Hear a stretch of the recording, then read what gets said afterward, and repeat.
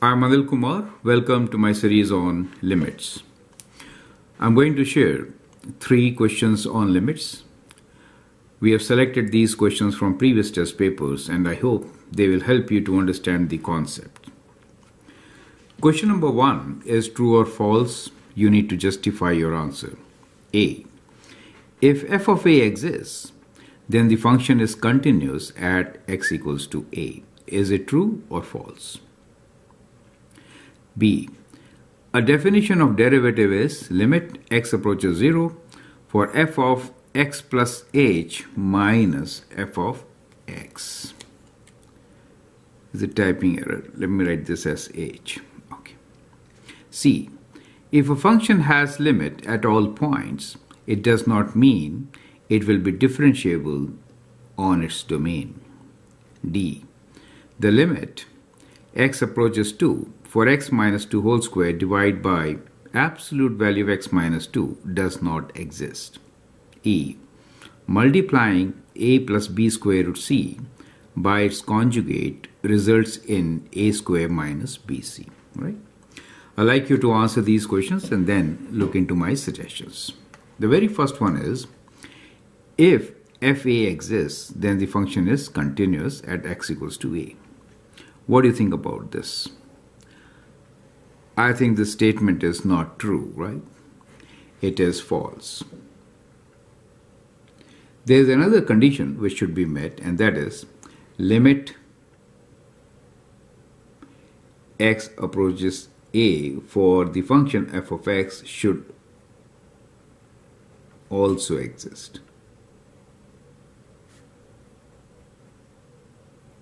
So the second condition is also important for a function to be continuous, right? That is kind of important. For example, let's take this very simple example. Now, if I have a function here where the limit does not exist at some value a, but we know that the value exists. Let's say if we fill this up, then we know that this value exists and it is 2. However, there's a jump discontinuity. So both the value should exist, the limit should exist, and third thing is that the limit when x approaches a for f of x should also be equal to f of a, right? So basically there are 3 conditions for this to happen, right? Not just one of them. B. A definition of derivative is limit x approaches 0 for f of x plus h minus f of x over h. This statement is also false since it is not x approaches 0, it is h approaching 0, correct? So let me correct this one. It should have been, this should have been limit h approaching 0, right? For f of x plus h minus f of x over h. Clear? Okay. C. If a function has limit at all points, it does not mean it will be differentiable on its domain. Now this statement is true, and you can always say that if I have a function here, for example, we have absolute function, right? The limit exists, it is a continuous function, however, it is not differentiable at this point, right? So a cusp or a corner is not differentiable.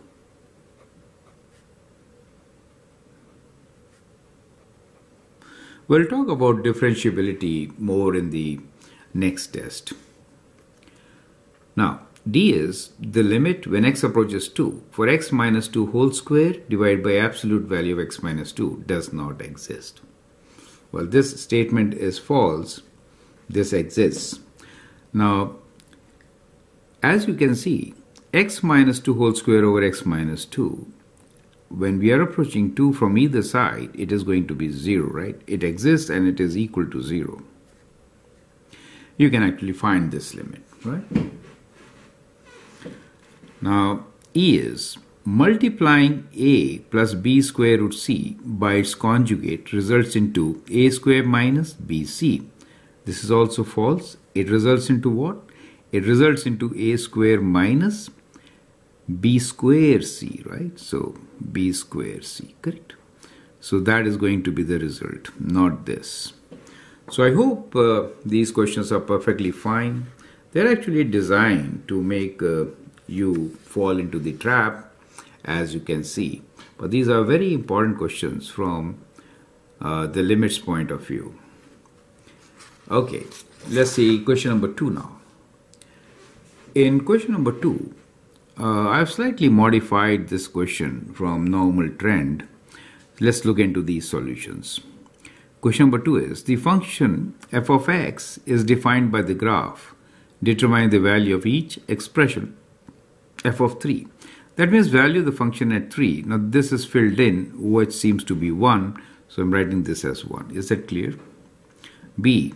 Limit of f of x as x approaches 4.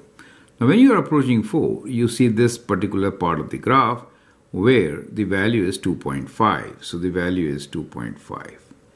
So at x equals to 4, the function is continuous. It is a horizontal line and the value of y is 2.5. Limit when x approaches 0, that minus indicates from the left side. So from the left side for the given function. Now when you approach this value 0 from the left side, you are approaching the y value of 2. So this value is 2. In fact, at 0, it has a limit. So it's a whole, not continuous, but it has a limit at 2. Then we have D. The limit of the function as x approaches 2. Now when x is approaching 2, the value of the function is approaching 0 from both the sides. So this is 0. E. Limit when x approaches minus 1 for the function. Now at minus 1, we have a vertical asymptote, so that does not exist. Now f-2 is talking about derivative at 2. Again, we have a corner, so this also does not exist. It is not differentiable, right? So I've added 2 more questions here. G is limit when x approaches positive infinity. So when you go positive infinity side, then you see that the value of the function is 2.5. So this limit is 2.5. Limit when x approaches negative infinity, that is this side, right? We are approaching a value which is 1. So that answer will be 1. Is that clear? Correct? Now, let me add one more question here. What is the value of the function at 0? You can see that at 0, the function is not really defined. So this does not exist. There is a hole at 0, right? So the limit exists, which is 2. However, the function is discontinuous, right? And the value does not exist at 0. So that helps you to understand one of your true or false questions in question number 1. Right? Now let's try to see how to find limits of few functions. Here are 2 examples and then we'll take 2 more. Question number 3. Determine the limit of each function if it exists. If the limit does not exist, state that and explain or show why. The very first one is limit when x approaches 2 pi for x cube plus pi x square minus 5 pi cube. So this is all constants. We can just substitute 2 pi and then figure out the solution. So x approaches 2 pi. So we can write 2 pi for x. So we get 2 pi whole cube plus pi times 2 pi whole square minus 5 times pi cube, correct? We are substituting for x the value of 2 pi. So here we get 8 pi cube. Here we get pi times square will be 4 pi square. Here we have minus 5 pi cube. So that is to say we have 8 pi cube and that is plus 4 pi cube minus 5 pi cube. So that gives us 8 plus 4, 12 minus 5 as 7. 7 pi cube. So the limit for this function is 7 pi cube. Clear? Now let's do the next question, which is limit of this particular function. So let me rewrite this with common denominators. So we'll write this as limit x approaches 3, and the numerator side we can take 3x as a common denominator. So we get x minus 3 here, right? And the denominator we have x minus 3. So I could rewrite this as limit x approaches 3. Now x minus 3, x minus 3. Well, let me rewrite again and then we'll do it in the next step. It is like this: x minus 3 over 3x times 1 over x minus 3. Correct? So as you can see, this x minus 3 and x minus 3 cancel. Now you could substitute x as 3 and find the limit, right? So what we get here is limit x approaches 3 for 1 over 3x. And substituting 3 here, we get 1 over 3 times 3, which is 1 over 9. So limit of this function is 1 over 9. Clear? Part C is we need to find the limit when x approaches 0 for square root of 3 minus x minus square root of x plus 3 over x. Now it's a good idea to rationalize this, right? So we could write this as limit x approaches 0. We'll write this as square root of 3 minus x minus, we could also write this as 3 plus x, correct? X plus 3 or 3 plus x is one and the same thing. But that really helps us. Now the conjugate is going to be square root of 3 minus x plus square root of 3 plus x, clear? Divided by square root of 3 plus x plus, minus square root of 3 plus x. Right. So that gives you limit x approaches 0. After rationalization, we get squares of these in the numerator with difference, right? So we get 3 minus x minus 3 plus x. And the denominator, we get x times square root of 3 minus x plus square root of 3 plus x. So that gives you limit x approaches 0. Now, 3 minus 3 is 0, and minus x will give you minus 2x. We get minus 2x in the numerator, and in the denominator we have x times all this plus square root of 3 plus x. Now you can cancel x and x, and once you do that, you can actually substitute x equals to 0 here, and then what do you get? You get minus 2 over, when you substitute 0 here, you get square root 3 plus square root 3, right? So you get 2 square root 3. Or 2 and 2 cancel, and you get your answer, which is minus 1 over square root 3. Is that clear? So I hope you can see this. So that is the result of the given question.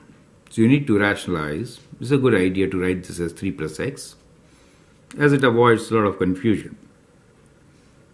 And then we can simplify after cancellation, substitute x equals to 0. We get square root 3 plus square root 3, which I wrote as 2 times square root 3, cancelling 2's. We're left with minus 1 in the top and square root 3 here.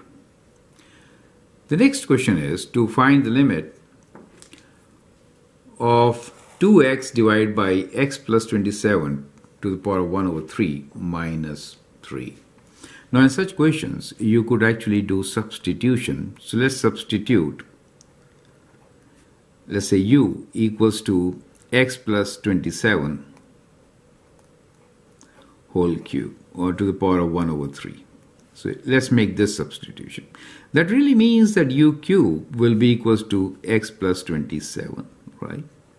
So we could write this x as u cube minus 27. Is that clear? So we could write this as x x equals to u cube minus 27. Now that is one part, substituting for x. The other part is the limit. Now here, as you can see, if x approaches 0, in this case, then u approaches what value? U approaches cube root of 27, which is 3, correct? So we are going to make these substitutions and then rewrite here as limit u approaches 3, and we have 2, so let's write 2 here. X is u cube minus 27 divided by u minus 3. Clear? So we could write this as limit u approaches 3 2 times. Now a cube minus b cube formula is very important to remember. Let me write down the formula here. A cube minus b cube can be factored as a minus b times a square plus ab plus b square. Clear? So we are going to factor the numerator. So I could write this as u minus 3 times u square plus 3 square, which is, ub, which is 3u, let me write first, plus 3 square, which is 9. Is that clear to you? And the denominator, we have u minus 3. Now u minus 3 and u minus 3 cancel. Okay? So what we are left with? We are left with limit u approaches 3. In the numerator, we have 2 times u square plus 3u plus 9 over 1, correct? Now substitute 3. So when you substitute 3 here, we get 2 times 3 square plus 3 times 3, which is again 3 square plus 9. So we get 9 plus 9 plus 9, right? So which is 2 times 27. So we get 54 as our limit. So the limit of this function is equal to 54. Limit of this function is found to be at 1 over square root of 3 with a negative sign, right? So that's how you're going to solve this, correct? So I hope these steps are absolutely clear. Feel free to write your comment, share your views, and if you like and subscribe to my videos, that'd be great. Thanks for watching and all the best.